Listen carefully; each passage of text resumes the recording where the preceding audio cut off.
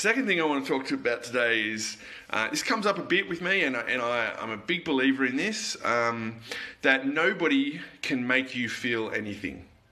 Nobody can make you happy. Nobody can make you sad. Nobody can make you feel bad about yourself. Nobody can make you feel good about yourself and satisfied and content.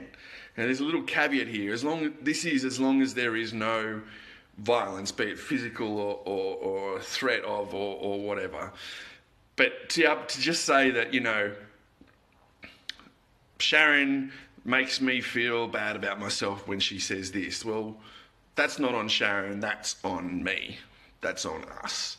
I think we have the ability to control a lot of those things, and it's all about how much space we give them in the first place.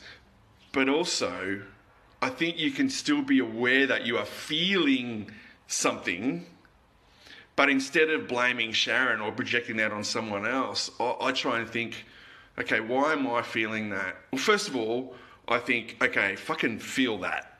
Like, just feel it. All right? First of all, just feel it. And then look into why I'm feeling it, why that's an issue for me, why, whatever, okay?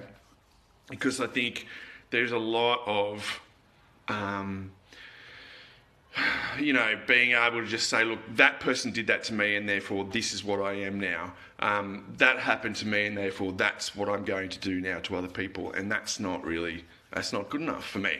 I don't want to do that, right? So, I think the more we can concentrate on the fact that nobody can make us feel anything but us, if there is no violence or threat of violence, that is, then the more we can take control and build and grow and change and heal ourselves.